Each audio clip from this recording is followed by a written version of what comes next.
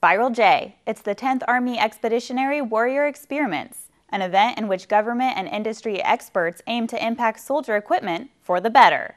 This year, 66 technologies as well as 5 different concepts were tested by soldiers to determine their effectiveness and whether they'll work well in an Army operational environment, from unmanned systems and radios to robotic human-like targets.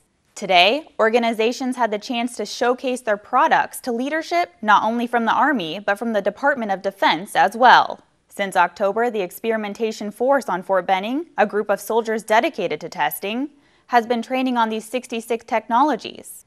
During the 3-week phased experiments, the X4 takes the technologies and concepts to the field, where they test them against an opposition force. When all is said and done, evaluators have a clear picture of how these technologies would perform in the real world.